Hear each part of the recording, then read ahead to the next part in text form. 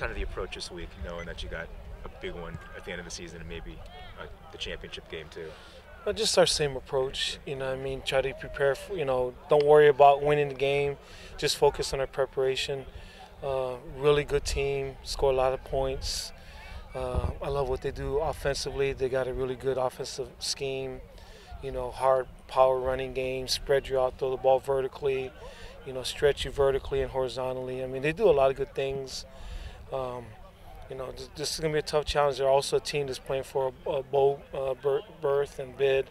So they're going to be, fighting, scratching, and clawing to do all they can to win. So this is going to be a battle, and, our guys are looking forward to it. Are there fewer distractions now that the record is out of the way for Keenan?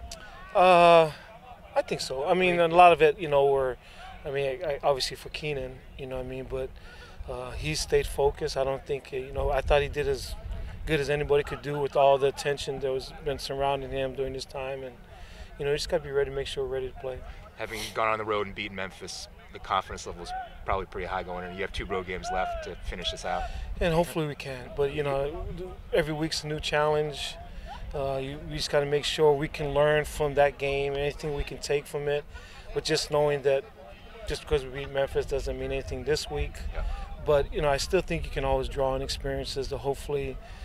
Maybe certain things that you did in preparing to try to get ready.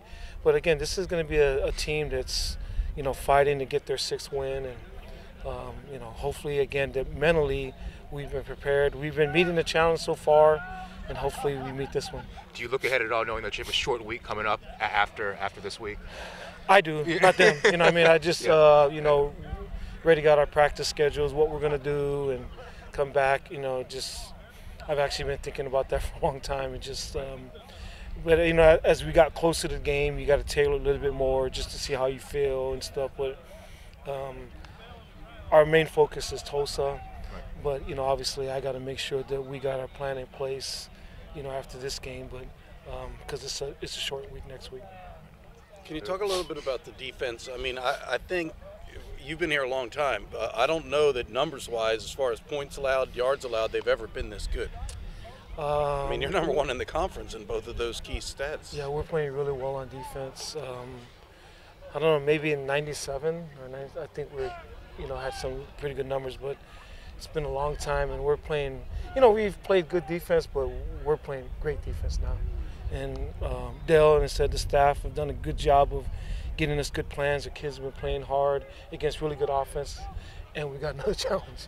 Another potent offense that, the one good thing is we've been preparing for up-tempo teams since camp.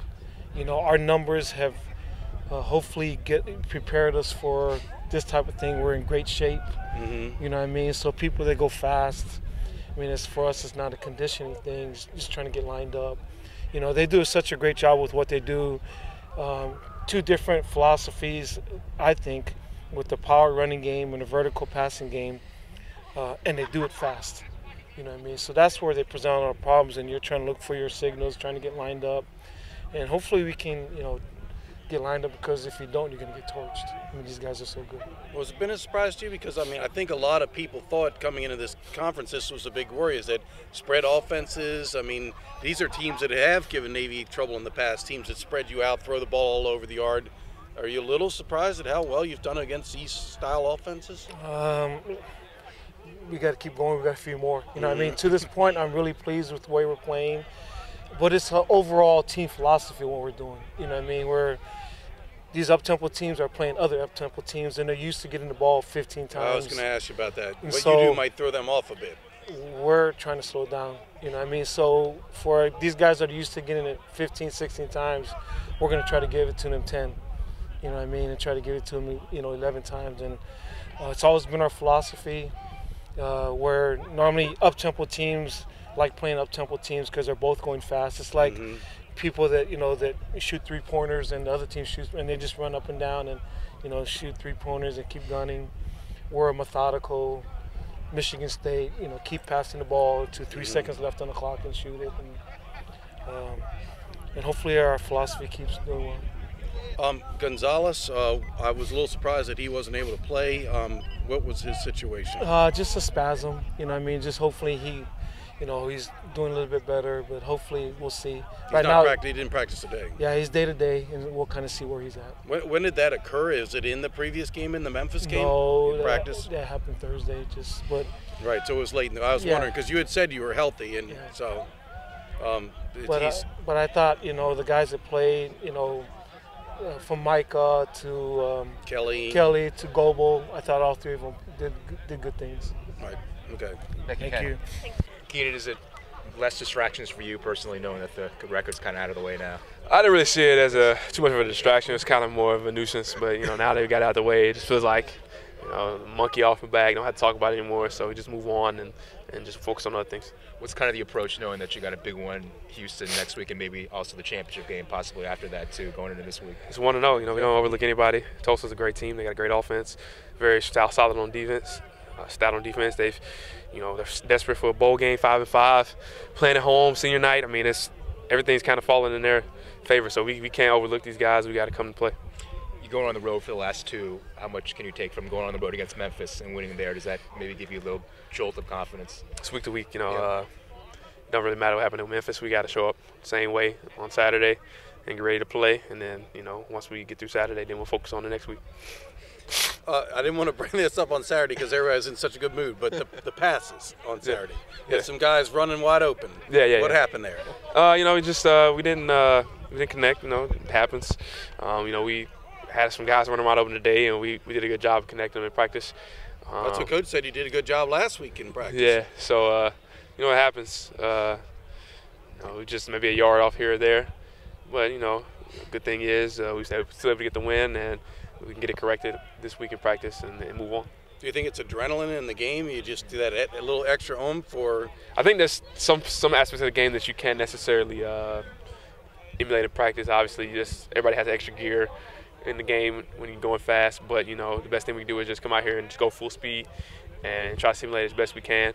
I got to do a better job, add some touch, a little bit more air on the ball. Mm-hmm. But I'm confident that we'll get it corrected.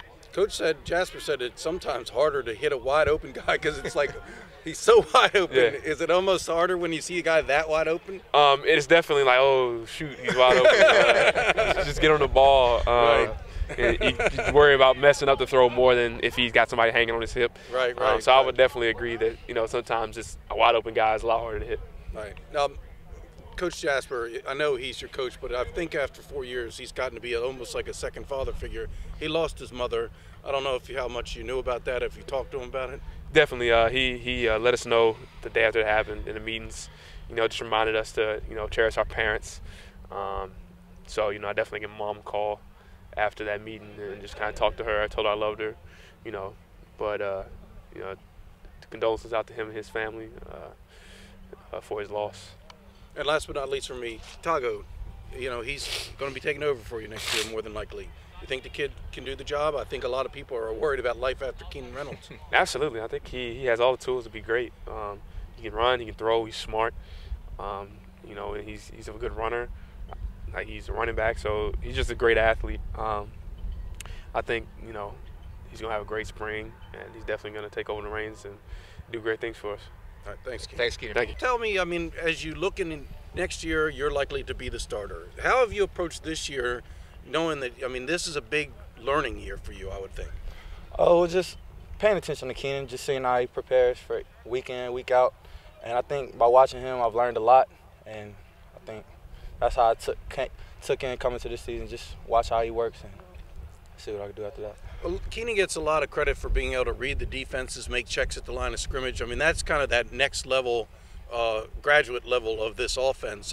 Coach Jasper said at this point he's not so sure how you'll do because you haven't been put in that position enough for him to know how well you'll be able to read defenses, make audibles, etc. Is that something that you try to work hard at in the meeting room and whatnot? Definitely. I work on it in my room, and me and Keenan, we even talk about things like that. I see what he sees out there, or ask what he sees out there, and I pretty much ask, like, when he sees something, what should I check in this situation? And he helps me out a lot. Has it helped being able to get into games this year? That kind of, I guess, keeps you engaged, and also it keeps you knowing the speed of the game. I think being able to get into some of the games where whether it's at mop-up time or having to come in for Keenan against Memphis and against Notre Dame like you did. Definitely need that experience to get out there because, obviously next year, if I don't really have any play time, then I won't really know what to do. But I mean, it definitely helps me get that experience, get the flow of the game speed. So. And Coach Jasper said the one thing that he has one concern about this year, the interceptions you threw, he felt like you didn't go through your progressions, that you forced the pass. Is that some of the decision-making issues you still have to work on between now and I definitely need to clear that up. I mean, obviously I still got a lot of time to get that done, but I mean, we come out here to practice, work that out, and I'll get it done next week.